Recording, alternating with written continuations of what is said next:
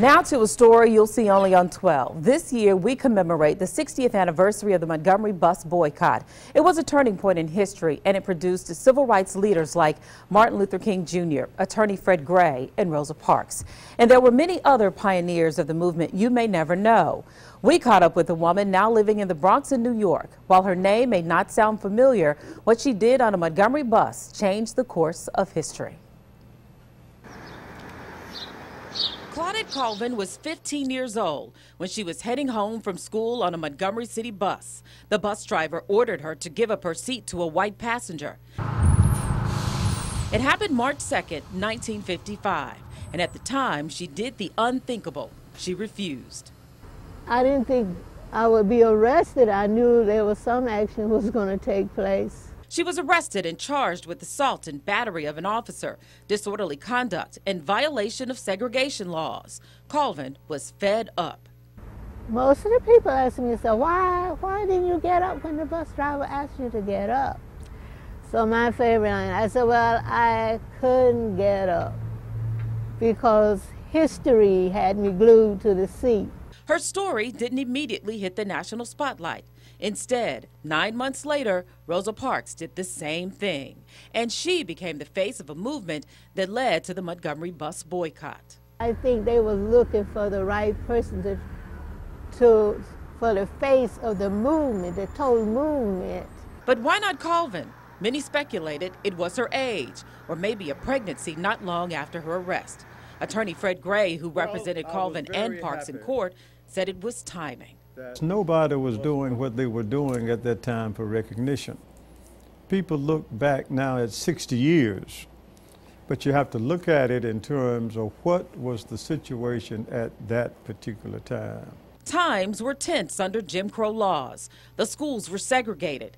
Marriage between the races was considered a crime. And if a white person needed to sit down on a city bus, a black person would be asked to give up his or her seat.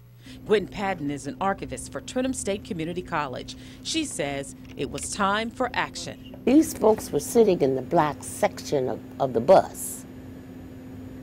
They were not breaking a law, the white folks' law, the Jim Crow law.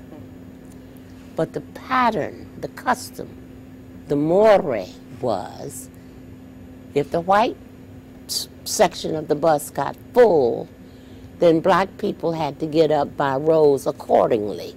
The Montgomery bus boycott lasted more than 380 days, and just about every black resident in the city refused to ride the segregated buses. But while the bus boycott was going on, attorney Fred Gray and others were working on a federal case against the city and the state that would go all the way to the U.S. Supreme Court. But Rosa Parks wasn't named in that suit. Attorneys didn't want to appeal her case for fear it would get tied up in the state court system.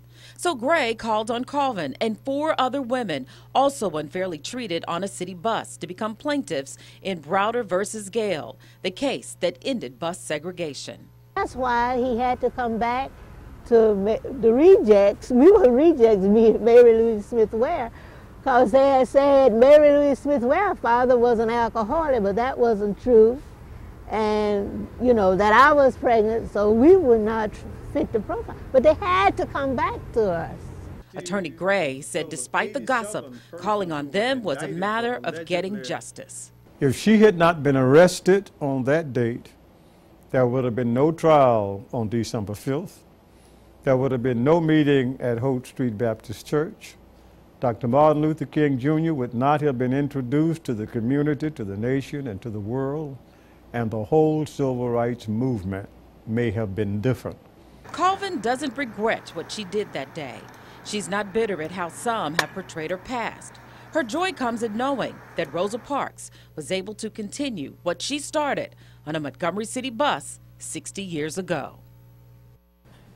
Claudette Colvin moved to New York a few years after her arrest.